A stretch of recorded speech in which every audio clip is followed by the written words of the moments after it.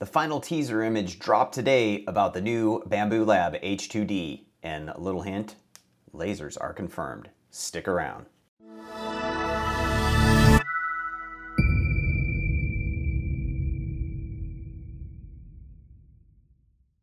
Hey everyone, welcome back to the channel.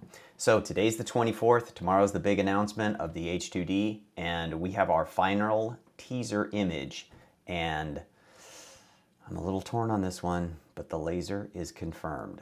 Let's take a look. Here we are again on the Bambu Lab H2D page, and this is our final image here, and that is the laser module. When you click on it, we get this, let there be light. Tomorrow's the big day. So let's talk a little bit about lasers. But before we do that, let's jump back into Photoshop, look a little bit more at these pictures. So there is our let there be light image. And the first thing that I want y'all to notice is this right here. That is the nozzle. That is one of the two nozzles.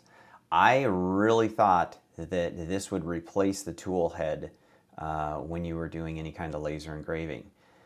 Now, you know, the more I thought about that, and not to say that I was right all along or anything of that nature, but you've got your, your PTFE tubes that are going to the tool head. You'd have to remove those every time. Obviously, there's probably going to be a good amount of wiring for the heating and the motors and all that kind of stuff. So that could have been complicated. So it looks like they made the decision to just put the laser right on front of the tool head. Now, I mean, this is a 20 watt laser module, and it's pretty hefty.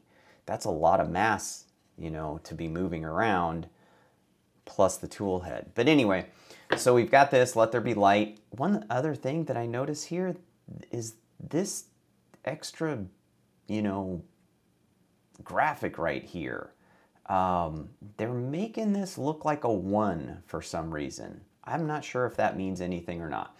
Let's take a look at this other graphic here. So again, you can see the nozzle there.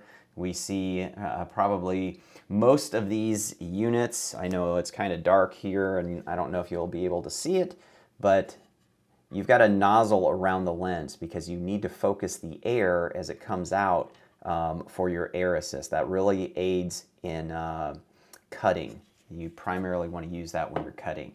So there's our nozzle, and again you can see the tool head back here. You've got your cooling nozzles back here. You've got, let me get rid of this, you've got the little, whether it's the LiDAR or the tool head camera, whatever that is that we talked about in the last video.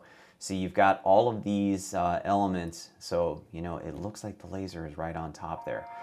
But let's talk about lasers. I've prepared a couple of demonstrations, again, using this just a 20 watt diode laser on why I'm a little torn on putting a laser module inside a 3D printer enclosure. So let's take a look at this video. This is an example of cutting 6mm plywood with a 20 watt diode laser.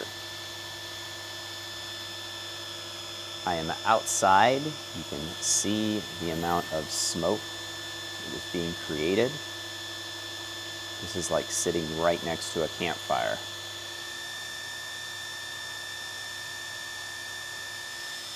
Here is what you're left with after a burn or a cut through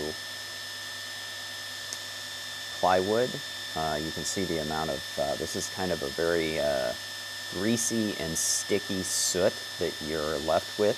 So that's one of the byproducts of cutting wood with a laser.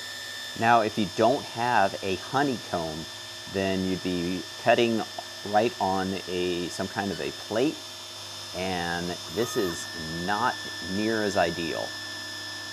You have less room for the debris to pass through the material, and you're going to have a lot of that soot on the bottom side of your material. So let's see how this works out. Again, you can see the amount of smoke that's being generated. So here is the result of our cut. And as you can see, as I remove our piece here, if you look at the bottom of this, so again, this is without a honeycomb, and this is the one that we cut with a honeycomb. So you can see why that's so important to have somewhere for all of this to go. And then when we look at the bottom, this is what has happened to our tray down here. It is covered in all of this. And I have barely used this tray. I don't use my diode lasers that often. And one thing I want to point out to you, this is, I'm not sure the exact thickness of this stainless steel sheet, but if you look, this is just from a little bit of use with a 20-watt diode laser. It generates enough heat to actually warp this. You can see the backside from some other tests. There's a lot of heat generated from these lasers. So this is one of the reasons that I'm not terribly keen on putting a laser in a 3D printer. Fumes and smoke in lasers is a big deal. For example, this is the fan that I took out of my 60-watt CO2 laser. I mean, this is a pretty good size fan. I don't know if you can read that there, but this was a 38-watt fan, I think 6-inch fan. I replaced it with this AC Infinity that has a really high cubic foot per minute extraction rate for my CO2 laser because this guy could not keep up. And one thing just about every laser owner will tell you is that once you start using lasers, you never want a small laser. You're always looking to go bigger. This is a 20 by 28 inch laser. And again, I mean, look at the size of the exhaust port that runs on this machine. Lasers can be great, don't get me wrong. I'm not here to bash laser owners. I have made thousands and thousands of dollars with this machine, but they are dirty beasts. That is the air outlet for this machine. So I do know a little bit about what I'm talking about. All right, and the last little point I want to make is just the amount of, soot and everything that gets really close to the laser. Now, I've only had this one for a couple of days. I'm doing a review on it. I've done a few, test cuts, but maybe a couple hours, 2 hours at most. And you can see how it's already getting a lot of discoloration and soot, so it's going to need a good bit of cleaning. This is the last laser I reviewed about a year ago. Haven't really used it since, but again, look at the nozzle, because these nozzles are relatively close to the cutting distance, and apparently this is going to be pretty close to the nozzles on the Bambu Lab H2D. All right, so what do you think? Is the laser a good idea? Is it a bad idea? I mean, honestly, I'm not here trying to bash Bambu. I love my Bambu printers. I just think this is a really weird thing to put in a 3D printer. Now, a 450 nanometer laser, 455, which the blue lasers that they're, that are on the leak spec sheet, they show the blue light right there. They don't really work terribly well with anything that you're going to print on a 3D printer, right? If this was an infrared module, those will actually turn like black PLA, PETG white or gray, so you could engrave logos and stuff, but really like a blue laser is just going to kind of melt anything that you put there. So I don't know.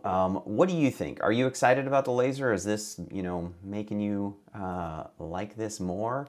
Are you concerned? Is your space set up to have all sorts of, piping to get rid of these fumes? One thing that I did want to point out, some people, people have said, like, I don't know bleep about lasers. I've been doing this for a couple of years. I know, I'm slightly educated on lasers, so I'll just, leave it at that. But anyway, people are saying, well, Bambu's got the HEPA filters, they've got the exhaust fan, they'll have it all figured out. I showed you how big the exhaust fan is on my CO2 laser. I use the same 60-watt AC Infinity fan to provide exhaust and ducting for my fiber laser. if you don't have the ability to pump this out of a window or door or some sort of an exhaust, they do make filtration systems that you can use, but let's take a look at one really quick here. Okay, I just picked this brand because I'd heard about it. They are an Australian-based company, Apple Air, and you can see here they make fume extractors for CO2 lasers, etc.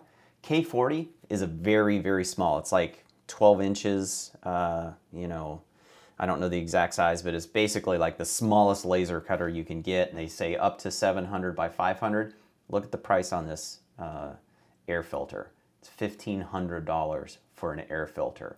And it is going to have all sorts, just layers and layers and layers upon filters.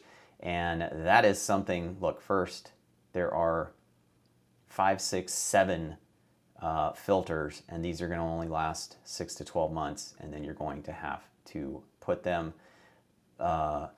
based on changing filters every 6 months, the yearly cost of filters would be $450, excluding GST. So again, that's Australian. But anyway, you can run these things inside if you don't have direct exhaust, but the filtering systems for lasers is no joke. It's much more than the little tiny HEPA filters that we see in our printers. So enough about that. All right, folks, so that's enough of me rambling on about lasers. Let me know again in the comments what you think about this. Thumbs up, thumbs down. We're gonna see tomorrow. I'm looking forward to the announcement.